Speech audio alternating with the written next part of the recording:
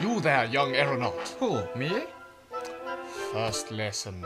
Never point at yourself with your pistol. You must learn the ways of the air if you wish to survive. Are you ready? A brief history of modern flight.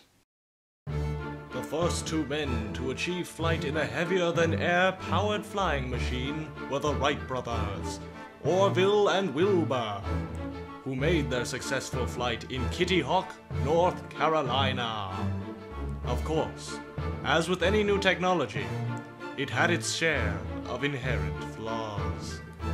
Of course, warfare quickly accelerated flight's development in Europe and abroad, and it soon became the modern spectacle we enjoy today.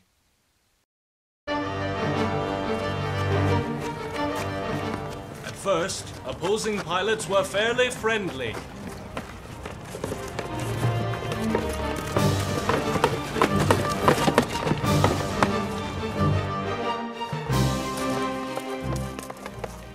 However, it wasn't long before someone took advantage of just how vulnerable flying machines can be.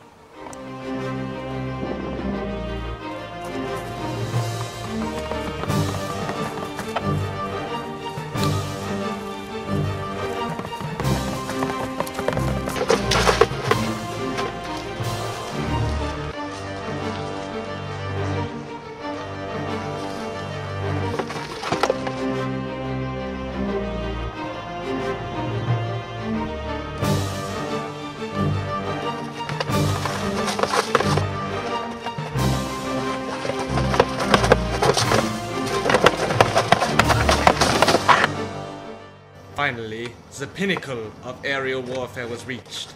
The mounted machine gun firing forth through the airscrew.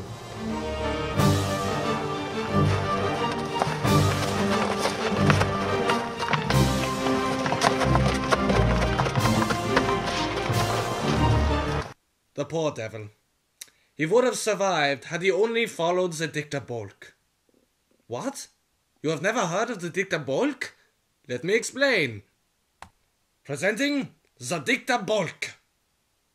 This is Oswald Bolker. One of the earliest German aces of the Great War, he shot down many a craft and participated in many a dogfight. He was the first to formalize the strategies of dogfighting, known as his Dicta Bolk, that every pilot must abide by if he wishes to survive. Here follow the Dicta Bolk. Lesson 1. Always secure the advantage before attacking. Always keep the sun at your back.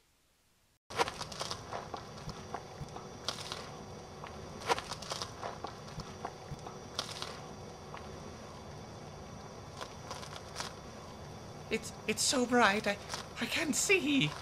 Oh, where are the enemy fighters? Enemies? Oh no. Oh no!